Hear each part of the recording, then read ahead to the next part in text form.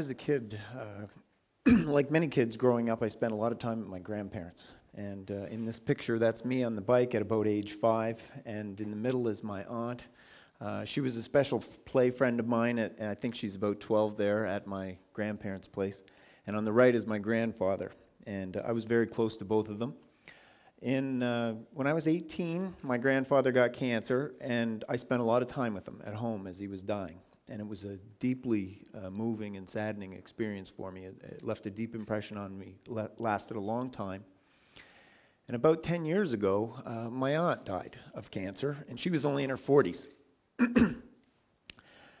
I just couldn't get over how unfair it was. It just didn't seem, it was so random. And I wondered who in my own family would be next. It inspired me to want to know more about cancer. And I'm a big picture thinker. I like to see the forest before the trees. But when I started to learn about cancer, I found myself deep in the woods. Only trees. The literature, the cancer research literature is so vast and so technical, it's like learning a new language. Now, my background's in aerospace engineering, and the more I studied it, the more frustrated I became that I couldn't understand it. I became obsessed with it, frankly.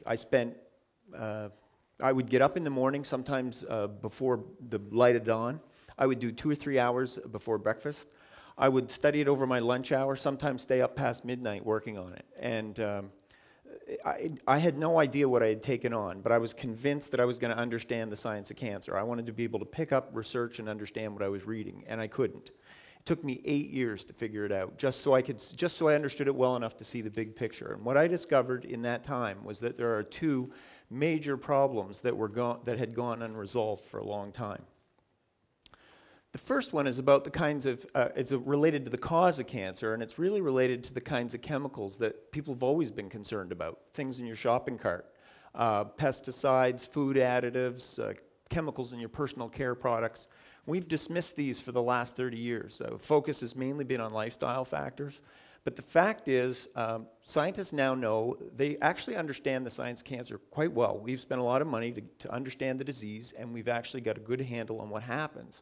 What we know is that cancer is when a series of disrupted mechanisms or pathways allow cells to multiply uncontrollably. And we know that chemicals can act very precisely on these pathways. That's the basis of many of our therapies.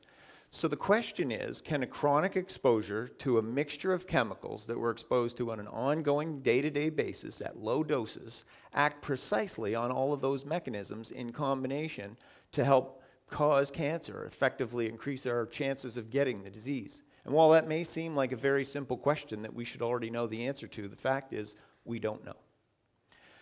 While people will assure you that various chemicals are safe, we've spent the last 10 to 20 years testing chemicals one at a time. And what we look for is to find out whether or not those chemicals individually cause cancer. We study them in animals. We look at, our interest is in knowing whether or not they cause cancer or not. And if they don't, and most do not, then the chemical industry is free to use those chemicals in all kinds of, promote them for uses in all kinds of ways. And we end up with a cocktail of chemicals in our bodies. Now, science of cancer has come a long way, and this isn't something that's beyond the grasp of the researchers. They've just never organized themselves to solve this problem because for a long time we didn't have the tools to do it. The second major problem that I could see as an observer, really, these aren't my insights, these are things that I saw scientists in the literature who were complaining about that hadn't been solved. The second major problem that I could see was therapy. There was a problem with therapy. What scientists have been doing is they've been using the fact that we understand the mechanisms of cancer quite well to develop therapies that target very precise mechanisms. And their hope is that by targeting exactly the mechanisms that matter in any given cancer, we'll be able to stop the cells that are multiplying out of control. The problem is that most cancers don't just contain one type of cell. They're actually self-mutating. So there's actually numerous subpopulations of cells in any given cancer type. And in this little cartoon that I show here, on the left, you'll see a mixture of cells of different colors. And a targeted therapy might get at one group of cells, in this case, the white group. But it's those, and in fact, somebody who was treated with a targeted therapy may seem like they got better. Their tumors will shrink, they'll come home, everybody will think they're fine, and then suddenly the cancer is back. Because what happened, those other cells that therapy didn't get at will actually come back, create more cancer, and sometimes spread to other parts of the body, and by that time it's very difficult to treat because those cells weren't operating by the same mechanisms and they're not responsive to the same kind of therapy. Doctors have been trying to deal with this kind of heterogeneity of cancer cell types by using combinations of chemicals that have been approved for use in cancer, but they're so toxic that they can only combine a few types of chemicals in any given application. They just are limited in what they can do.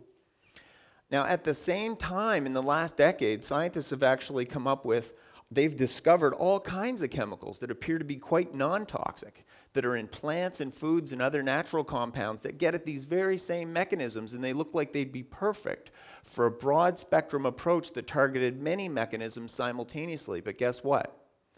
You can't patent those chemicals, and the pharmaceutical industry is responsible for development, and there's no money in those chemicals. So frankly, the system has been failing us. I started calling scientists. I have no credentials and no standing. I'm nobody. I just started calling scientists. I emailed scientists, and I started asking these questions. And I was just reporting what I had read in the literature. Other scientists were frustrated over these issues. And eventually, one scientist agreed to help me. And with his help, something really remarkable has happened. We started an NGO called Getting to Know Cancer, and our goal was to inspire some new research to answer these two problems.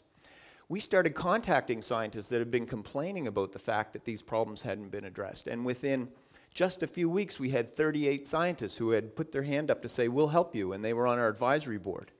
We stood up a website for this initiative, and we contacted the 20 top cancer journals in the world, and we said, this is what we want to do, and we got an outstanding response. In fact, we organized 2 special journal articles, 2 special issues of 2 world-class cancer journals, so we could organize around this and bring the scientists together to solve these 2 problems. From there, we wanted to crowdsource the solution, and we actually got 700 scientists who signed up and said that they would help us. We picked leaders from that group, 24 leaders, and we put them in 2 separate task forces. We asked them to organize their own teams, and now we've got 350 scientists from 31 countries organized on a year-long project to tackle these 2 very challenging issues. As you can imagine, for me, this has been an incredible process, and I wanted to share it with you because I wanted you to see that I think what I've learned in this process is applicable to any problem. First thing I have to say is don't be daunted by problems that are complex. Don't be afraid to take them on. Ask for help. Be a fearless learner. These scientists have been incredibly receptive, and they've all been very helpful. And find people that are critical of the way things are being done, that can see the problems that need to be fixed, and use your strengths to help them. Cancer has been the common enemy for far too long. But when we work together to solve problems, the impossible becomes possible. And nothing, and I mean nothing, should stand in our way. Thank you.